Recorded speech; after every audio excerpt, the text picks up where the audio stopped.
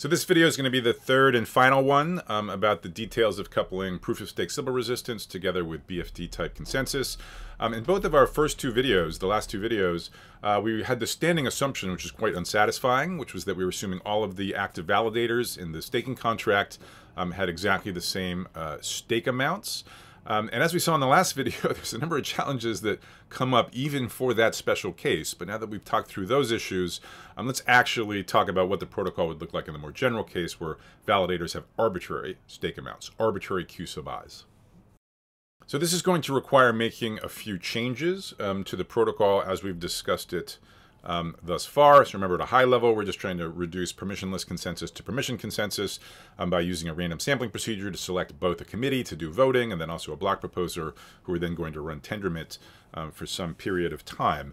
And so if you think about the committee selection and the leader selection, if we're going to have non-uniform stake amounts, presumably those things need to change a little bit. So presumably we want to treat active validators with a large stake differently than active validators with a small stake, both in the sense that they should be more likely to be elected to the committee of voters. They should have more expected voting weights. And then also they should have a higher probability of being selected as a block proposer, right? The whole point is we're trying to do proof of stake. We're trying to sample with respect to the stake distribution when it comes to electing the block proposer. So let's start by re-examining committee selection when we have non-uniform stake amounts, when we have non-uniform Q sub i's.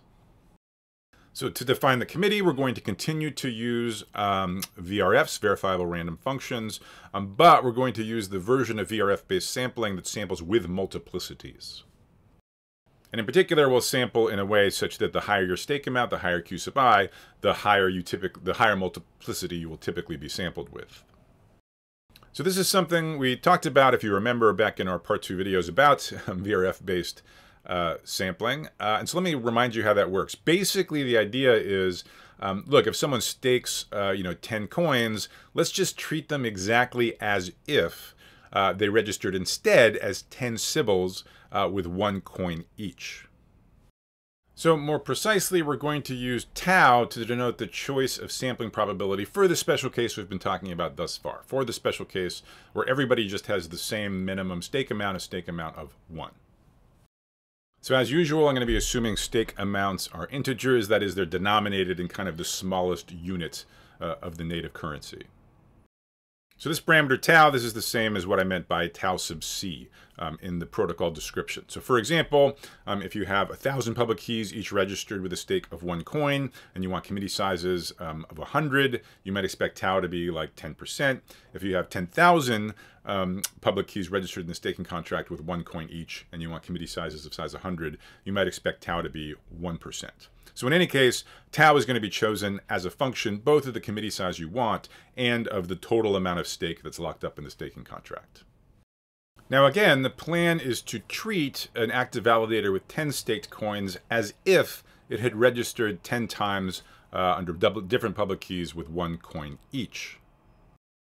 So what does it mean to treat it as if it was 10 Sybils with 1 coin each? Well, we're going to be flipping 10 coins, one for each of the Sybils it could have in principle created, and then each of those coins is going to come up heads with probability tau. So the idea is then we want the active validator with 10 staked coins to inherit the results of these 10 independent biased tau coins that we flipped. What does that mean to inherit the results of those 10 coin flips? The answer to that question is going to sort of depend on what the node wants. And if you recall, back in our part 2 videos about VRF-based sampling with general stake amounts, we talked through two different variants that are relevant. The first variant we talked about there, which is not the one we're doing here, the first variant we talked about back then, we thought about a node that only cared about whether or not at least one of its 10 Sybils got selected. It didn't care if it was 1 or 5, it just cared about whether it was 0 or at least 1. And we'll actually see that again later in part 3 when we talk about coupling proof-of-stake random sampling with longest chain consensus. Here, meanwhile, in the context of BFT-type consensus, a node actually is going to care about how many of its Sybils get selected in this thought experiment we're doing where we say, what if it had registered 10 times with 1 coin each, right? Because each selected Sybil is going to be a member of the committee. And remember, the committee, they're the ones responsible for running the tendermint protocol. And remember, each participant in the tendermint protocol gets a vote. So the number of your 10 Sybil's that gets selected, right? If 3 out of the 10 get selected, that would give you 3 different votes you could cast in the resulting tendermint protocol. So because of that, because nodes really care about exactly how many times they would have been selected had they Sybil'd, we're going to need to have our sort of sampling procedure output not just whether or not some public key is on the committee, but in some sense how many times. So the multiplicity with which they are selected to the committee. So we're going to define a notion of the sampled stake of a public key. So for example, a public key with 10 coins, its sampled stake might be any of 11 different possibilities, anything from 0 to 10, reflecting the 11 different possible outcomes of the thought experiment with the 10 unit coin Sybil's. And so this is going to give us Sybil-resistance, again, under this assumption that what a node really cares about is sort of the multiplicity with which its public keys get sampled, right? So if you own 10 coins total, it doesn't matter whether you stake it all under one public key, if you split it 3, 3, 4 under 3 different public keys, or if you split it 10 ways between 10 different public keys. At the end of the day, ultimately what the protocol is going to do on your behalf is flip 10 independent coin flips, each with bias tau, and give you a combined sample stake of the total number of those coin flips that come up heads. So it really doesn't matter how you split, you're going to have the exact same distribution of your total sampled stake. All right, so that's the first change concerning how the committee gets selected. And again, this is really just kind of using exactly the second variant that we discussed back in those Part 2 VRF videos. Now that we are sampling committee members with multiplicities, we actually have to now revisit the consensus protocol, tendermint, that they're going to be running. So we need a version of tendermint that accommodates non-uniform voting power. And so what I mean here is just that, for example, if you have a participant in tendermint that was sampled with multiplicity 3, so it has sampled stake equal to 3, then its vote should count 3 times. So in a little more detail, so like imagine you're one of the sort of participants in this tendermint protocol, and you're sort of collecting votes from everybody in one of the voting stages. And you're trying to figure out sort of how much should everybody's vote count. Well, everybody with their votes for a block should be, of course, including their signatures so that you know what public key in the staking contract that vote is supposed to correspond to. And then also everybody's supposed to be submitting their credentials along with their votes. So previously we were thinking that these credentials would just be used to kind of verify committee membership, right? So maybe there's 10,000 public keys in the staking contract. You know who all of those public keys are. And now as you're collecting votes, right, those votes should have attached to them a signature, which tells you which of those 10,000 public keys it corresponds to. And furthermore, the vote should include a credential. So given that credential, you know whether or not to pay attention to somebody's vote, right? By the efficient verifiability property of verifiable random functions, you can check that the credential was indeed computed correctly. And then you just check, is the credential below the threshold, the tau sub c, or is it above? And if it's below the tau sub c, you're like, aha, you're one of the roughly 100 committee members out of the 10,000 that's actually allowed to vote. If you try to trick me by including a credential that's bigger than that threshold tau sub c, I'm going to say, nah, you're among the other 9,900 public keys that didn't make it onto the committee, so I know to ignore your vote. Now in this revised version of the protocol, where we more generally have these multiplicities, these sampled stakes, we want to use credentials not just to figure out whether people are on the committee at all, but we really want to know exactly what is their W sub I, what is their sampled stake. So now if I'm trying to figure out how many times to count the vote that I received from you, what I'm going to do is I'm going to take your credential, and I'm not just going to compare it to some simple threshold. I'm going to take your credential, your VRF output. I'm going to look at how many total coins you have in the staking contract, right? I know your public key. I can look in the staking contract that you have, say, 10 staked coins along with that public key. And based on the knowledge of your Q sub I, okay, like 10, and your VRF output, that is your credential, based on those two things, I will be able to infer what your sampled stake W sub I is. And that's because the protocol is just going to use some sort of publicly known mapping to take as input stake amounts and VRF outputs and map that back to an integer between 0 and the full stake amount. There's various ways you can define that mapping. I'll leave the details of that point as an exercise for the viewer. So that covers how a participant in this version of the tendermint protocol can count votes. Again, votes weighted by multiplicity, just by using the submitted credentials along with the votes, plus sort of peeking into the publicly viewable staking contract to see what everybody's Q sub I's are. So the next question is, okay, so you can do your vote counting. And suppose you have a total voting weight of 75. Again, this counts multiplicities. Suppose you have 75 votes all in favor of one particular block. Okay? Do you consider that a supermajority, i.e. a quorum certificate, or not? So the obvious answer there would be like, well, why not just do what we always do and sort of demand more than 2/3 of the overall voting power of the committee, so the total sampled stake among the committee members. So that's a fine idea. Honestly, we'd sort of love to be able to do that. Just say, look, you know, if the total weight on the committee is 100, just define a supermajority of 67, as always. The reason that doesn't quite work is because how is a participant in this protocol supposed to actually know the total voting weight of the committee? That participant knows a lower bound on the total voting weight, right? Maybe they got, say, 75 votes counting multiplicities in favor of some block, and then they got sort of 17 dissenting votes for other blocks. Well, then they certainly know that the total weight on the committee is at least 92, but how do they know the total weight isn't bigger than that? And it just so happens you didn't hear from some of the other committee members. Maybe because they're Byzantine and they withheld their votes from you. Maybe because, you know, there's network delays and you just haven't heard from them yet. The one piece of good news is that everybody at least does know the expected value of the total amount of voting weight on a committee, because that's completely deducible from information that is common knowledge. For example, the total amount of stake that's in the publicly visible staking contract. So if there's 10,000 coins total in the staking contract, and then the parameter tau, which again is just part of the protocol, so everybody knows that. If tau is 1%, then you know the expected number of votes counting multiplicity on a committee is going to be equal to 100. Now, knowing that, sort of 75 votes all in favor of a single block, that sounds pretty compelling, right? That's even like sort of 3/4, and so it might be reasonable to just call that a supermajority and proceed.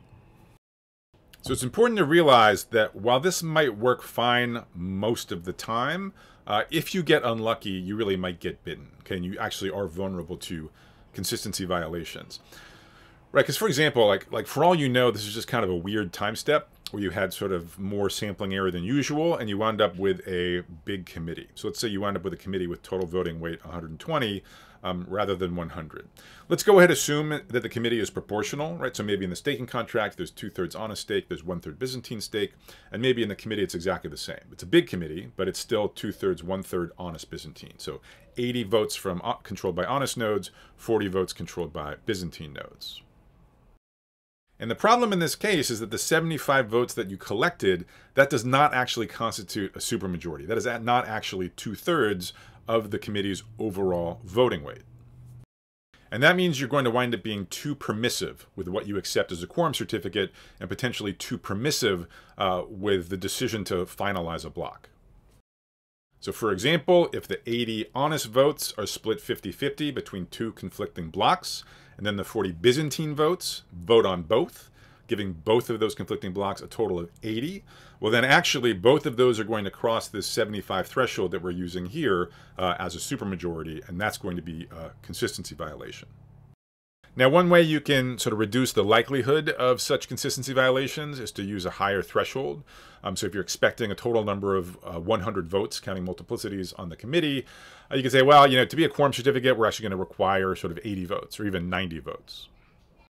So that's going to help reduce the frequency of potential consistency violations. On the other hand, you sort of suffer on the liveness side, right? There's no free lunch here. So for example, imagine that you're very conservative and you insist on 90 votes to constitute a quorum certificate. And imagine further that 75% of your stake is honest and 25 is Byzantine, which already is like a pretty strong assumption about how much is honest stake. Well, then in a typical round, even if you hear from all of the honest nodes and they all agree, it's still only going to be 75 votes, and you're not going to meet your threshold of 90. So now you're only ever going to make progress if you happen to have like a super big committee so that there's enough honest votes on this crazy big committee to pass your threshold of 90. So to some extent, you can't really get rid of this problem. All you can do is trade off kind of the likelihood of a consistency violation with the rate at which you're likely to make progress. So ultimately, you just have to pick some parameter, like maybe 75, and live with the consequences. So this problem is actually pretty similar to the last of the three issues that we discussed last video. Remember, that issue also concerned sampling error. And there we were concerned that, maybe just by bad luck, you get a committee which is not representative, right? So maybe even though that in your staking contract, you have 75% honest stake and 25% Byzantine stake, maybe you get unlucky in sample committee that is 60% honest and 40% Byzantine, which again is not good enough. And Tendermint is vulnerable to consistency violations if you have that 60-40 split. Now you can choose your protocol parameters so that the likelihood with which you get such a disproportionate committee is small, but you can't drive that probability to 0. So that's why we talked in the last video, the need to have an emergency backup procedure for resolving forks in protocol, right? So maybe sort of after an unlucky committee, hopefully you get like a normal committee that does have proportionate representation, so it's more than 2/3 honest. They're going to run basically a consensus protocol to figure out how to resolve the previous fork. And then once you have a canonical choice of which branch of the fork is the real one, then you can kind of sort of proceed as normal. And so here then we're seeing a second reason sampling error is a problem. Not so much about the proportional representation of the committee, but just about the size of the committee.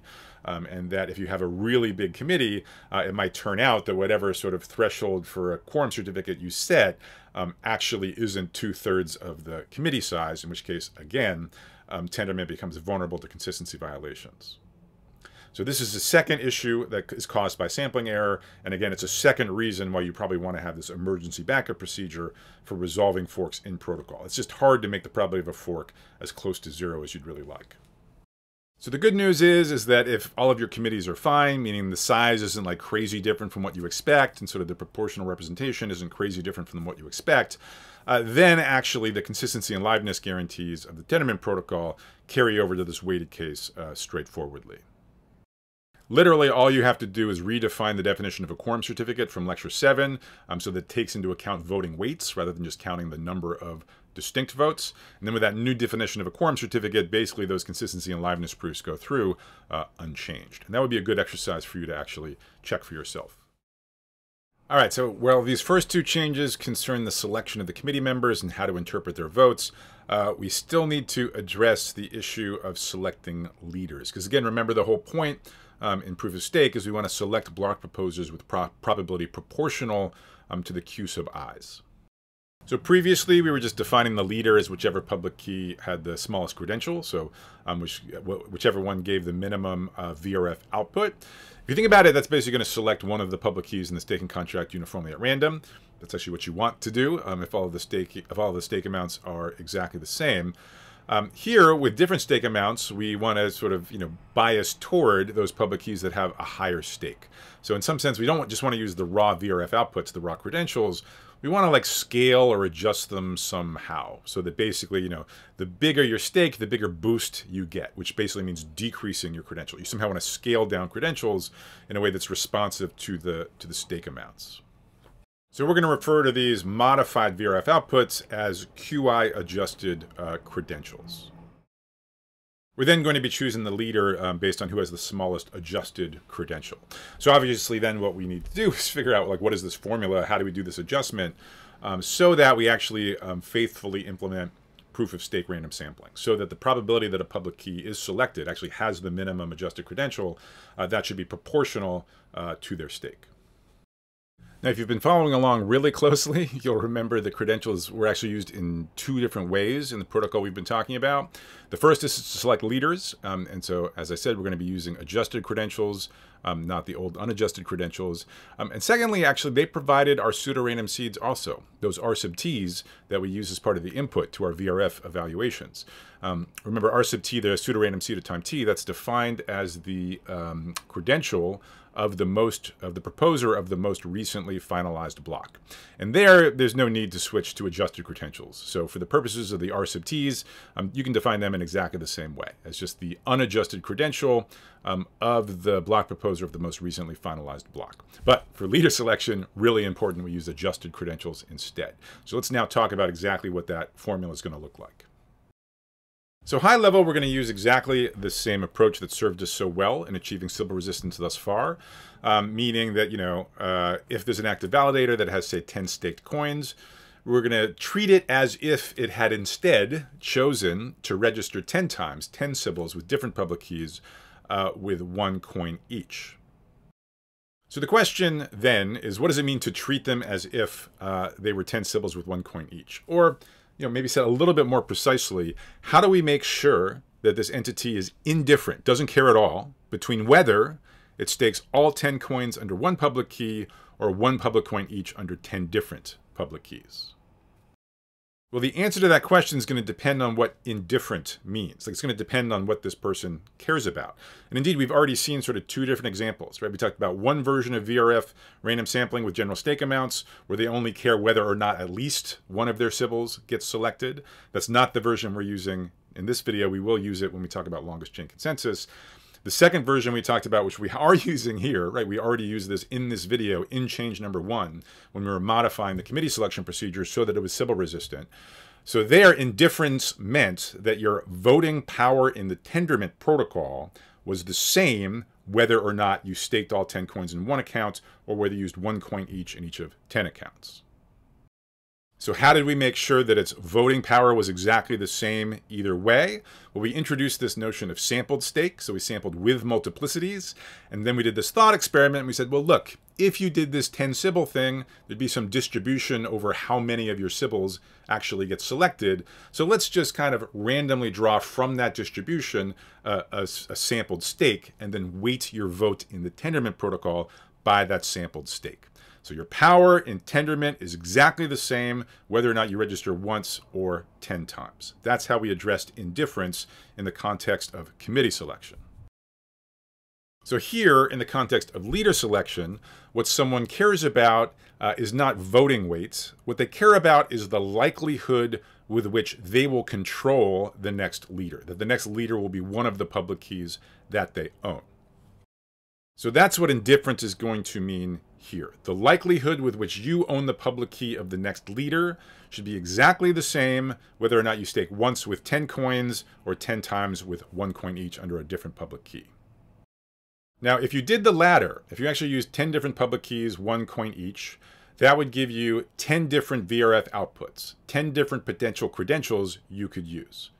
But if you think about it, given that the leader is going to be whoever has the smallest credential, you're going to throw out 9 of your Sybils, and you're only going to bother to report the credential, which is the smallest of the 10 available to you.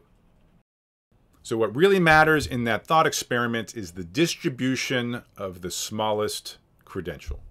Okay? The distribution of the smallest of those 10 effectively independent VRF outputs. Right, each of those VRFs can be, is indistinguishable from a uniformly random output. So you can think of that distribution as the distribution of the minimum of 10 samples from the uniform distribution on 0, 1. So what then does it mean to make someone indifferent between actually executing the thought experiment and actually having these 10 Sybils with one coin each? Indifferent between the thought experiment and just staking once and for all with all 10 coins onto a single account. Well, I guess its adjusted credential should be such that it has the exact same distribution as the minimum of 10 uniform random variables on 0, 1. If we define adjusted credentials in this way, then we will, for the usual reasons, get the Sybil resistance property that we want. We will be sampling with probability proportional to stake. Right, if you have 10 coins, it doesn't matter whether you sort of stake them all in one account, whether you split them 3, 3, 4 over 3 accounts, or whether you split them one coin each over 10 accounts. At the end of the day, the best of the credentials that you're going to have, best of the adjusted credentials that you're going to have over all of the accounts that you stake in is going to have the same distribution as if we just sampled 10 times from the uniform distribution and you got to keep the smallest of those 10. So that's why you get Sybil resistance, right? So the probability that you're selected, it doesn't matter how you split your stake among multiple counts. It only depends on the total amount of stake that you have. Now, you might ask, why is a public key being sampled proportional to stake? Well, imagine you had, say, 10 coins. And imagine there's, maybe 1,000 coins total in the staking contract. Right? So fundamentally, however you split your stake, fundamentally, you're basically getting the minimum of 10 independent draws from the uniform 0, 1 distribution. Meanwhile, everybody else in the staking contract collectively are getting 990 independent draws from the uniform 0, 1 distribution. Again, independent of how they might split stake across multiple accounts. So total, there's 1,000 uniform 0, 1 random variables being drawn, one for each coin.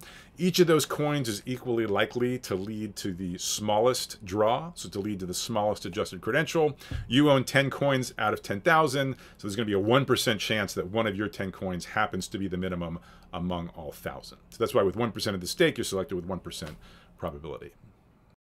So similar solution that we had in change number 1 to make committee selection Sybil resistant. Again, intuitively treat someone with 10 coins as if they were 10 people with 1 coin each. The details are different because the distribution that the person cares about is different, right? So in change number 1 with voting power, you really care about this binomial random variable. So how many of your Sybils have a VRF output that's below some threshold. Whereas here you care about a different distribution, the minimum of 10 different independent samples from the uniform distribution. So finally, you should be wondering, okay, how does this idea, which hopefully sounds attractive, but how does this idea actually get turned into a formula? Like, what literally is the formula by which you're going to be adjusting people's credentials? There's not a unique answer to that question, but let me give you one slick one. So this solution is going to be based on the exponential distribution. So let capital F sub lambda of x, let that denote the CDF, the cumulative distribution function, of the exponential distribution with parameter lambda. And if you don't have that memorized, let me remind you that that is 1 minus e. Here e is the base of the natural logarithm, 2.718 dot dot dot. 1 minus e raised to the minus lambda times x. So for example, the probability that a random variable from this distribution has value at most 2, that probability is going to be 1 minus e raised to the minus 2 lambda. The input to this CDF is a non-negative real number, because this distribution is supported on the non-negative reals, and as a cumulative distribution function, as a probability, the output's going to be between 0 and 1. And it's increasing, right? So the bigger the threshold, the more likely it is that a sample is going to be below that threshold. So what the graph of the CDF looks like is going to depend on the parameter lambda. As you jack up lambda, make it bigger and bigger, then this thing is going to approach 1 very quickly. So it'll be very steep at the beginning, and then the asymptote at 1. If lambda is smaller, then it's going to grow more slowly, but again, it will have the same asymptote at 1. So given a credential, how do we define the adjusted credential? Well, we're going to feed the credential through the inverse of this CDF, where the parameter lambda corresponds to your stake amount Q sub I. That's going to be the slick solution. And it's also easy to give a closed form expression for this quantity, which turns out to be the natural log of quantity 1 divided by 1 minus the credential, viewed as a number in 0, 1. And then that natural logarithm is scaled by the stake amount Q sub I. So 1 over Q sub I times the natural log of 1 over 1 minus the credential. Now, when we're thinking of the credential, the VRF output, we're thinking of that as being between 0 and 1, right? And that's because if we're taking the inverse of the CDF, the input better be between 0 and 1, as it is here. Now, the output of F inverse, that's going to be a non-negative number, right? The exponential distribution is supported on the non-negative reals, so F minus 1 is going to be somewhere between 0 and infinity. So that's where the adjusted credentials lie. If you think about it, that means we're not literally implementing what I said was the idea on the second to last line on this slide, but still it's a transformation of that idea with exactly the same properties. So for those of you who are irritated by the complexity of this formula, right, which isn't that bad, right, 1 over q times log 1 over 1 minus x, where x is the credential, you probably also think, like, well, why not just do something simpler than this? Like, why not forget about this natural log? Like, why not just do, like, the credential divided by Q sub I? So, like, if you have 10 times as many coins, then we're just going to sort of scale down your credential by a factor of 10, therefore obviously making it more likely that you're going to be the one with a minimum credential. But if you think about it, that's not going to give us the indifference property that we want. That's important for Sybil resistance, right? So think, for example, about someone that just has 2 coins, right? So one option they have is having 2 Sybils, each with 1 coin each, in which case their best credential is going to be the minimum of 2 different draws from the uniform distribution. On the other hand, if they staked twice, just both on the same account, and you just gave them a credential of the sort of VRF output over 2, that then would be some uniform draw between 0 and 1/2. Okay, so the simplistic formula where you just divide by the stake amount gives you the wrong distribution. It gives you uniform on the interval 1 over q. It's not correctly simulating the minimum of q different draws of the uniform distribution. So that's why we're doing this somewhat more complicated formula. So that explains why the simple formula doesn't work. You're probably wondering why the more complicated formula here does work. And fundamentally, that's driven by a super nice property that exponentially distributed random variables have. Namely, if you take the minimum of 2 exponentially distributed random variables, that's just itself an exponentially distributed random variable with rate equal to the sum of the rates of the 2 that you're taking the minimum of. So two questions you might have is like, first of all, why is this property true? Second of all, why is this property useful for us? For the first question, it's probably easiest to think of in terms of a Poisson process, right? So if you think about sort of a Poisson process that at any instantaneous moment in time, fires with some rate lambda, well, then the exponential distribution is just the distribution on the time you have to wait until the first firing of a Poisson process. Meanwhile, the minimum, right, of two exponential random variables, that's like waiting until the first moment in time at which one of two different independent Poisson processes fires. So if one of them's firing sort of at each moment with rate lambda 1, the other one's firing at each moment with rate lambda 2, then the combined Poisson process fires with rate lambda 1 plus lambda 2. So that's why the distribution on how long you have to wait until the minimum of those two firings is going to be exponentially distributed with parameter equal to the sum of lambda 1 and lambda 2. The second question, I'm mostly going to leave those details to the interested viewer. Let me just at least point out, it seems like we're on the right track, right? If you look at the idea on the second to last line on the slide, we somehow wanted to adjust credentials so that they were reflecting the minimum of a bunch of independent random variables, right? And this orange fact is basically saying exponential random variables are particularly convenient to take the minimum over. You just get another exponential random variable with a higher rate. That's also why it's sort of convenient to do a transformation from sort of 0, 1 to the non-negative reals to implement this idea on the second to last line. So that's one approach to adjusting the credentials so that indeed you are selecting leaders with probability proportional to stake as desired. And that now finishes the modifications I wanted to talk through of the basic protocol from two videos ago, how you extend it to accommodate general staking amounts, general Q sub i's. And that in turn wraps up everything I wanted to say about coupling, proof of stake random sampling, kind of a hard problem in its own right, and a permissioned consensus protocol like Tendermint, again, sort of a hard problem in its own right. Now we've talked through a number of the big challenges that come up at the edges when you try to paste those two things together. And as you see, it's not that easy. So what we're going to do next, the other half of part 3, is going to be about stitching together proof of stake random sampling with longest chain consensus. And again, actually, the earlier proof of stake blockchain protocols, this was largely the route that they went. The emphasis on BFT is more from the last maybe 4 years or so. And unfortunately, when we try to pair proof of stake Sybil-Resistance with longest chain consensus, we kind of inherit all of the problems that we talked about here for BFT protocols, plus some additional ones, which I want to tell you about. So that's what's coming up starting in the next video. I'll see you there.